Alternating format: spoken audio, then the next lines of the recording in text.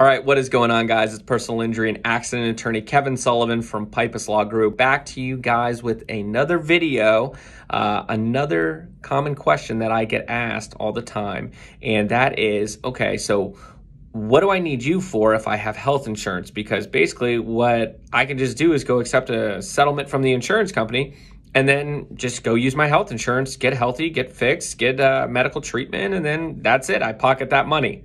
Again, no stop. You're going to see the stop sign right here. It's going to, there it is. Okay. Stop right now. You cannot do that. And the reason why you can't do that is because statutorily, your health insurance has a right to be reimbursed. They have what are called subrogation rights, which means you go to the hospital, you get a $20,000 hospital bill. Okay, hospitals are expensive. We're not even going there, but they're expensive. So you get a $20,000 hospital bill, and then you go put it through your health insurance. Then you talk to Mr. Kind or Mrs. Nice insurance adjuster, and they say, listen, we understand you got that hospital bill, so but you have rather health insurance.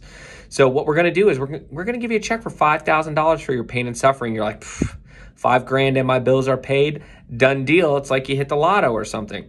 That is actually wrong, because what your health insurance company is going to do is about 6 months to 8 months later, when that $5,000 has been spent, they're going to go and say, hey, by the way, we understand that you got a settlement for your car accident. Give us our money. And you're going to be like, well, I don't have your money.